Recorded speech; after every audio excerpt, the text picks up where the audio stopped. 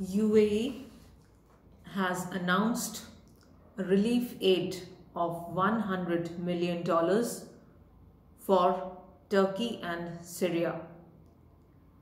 UAE has said that this amount will be given to Turkey and Syria as the amount of destruction and devastation in the country is increasing every single second. On Monday, a deadly earthquake shook across the bordering areas of Turkey and Syria, which has killed at least 11,000 people in the region and is expected to go up. UAE officials have said that this amount will be given very soon, which would go towards food, shelter and medical supplies.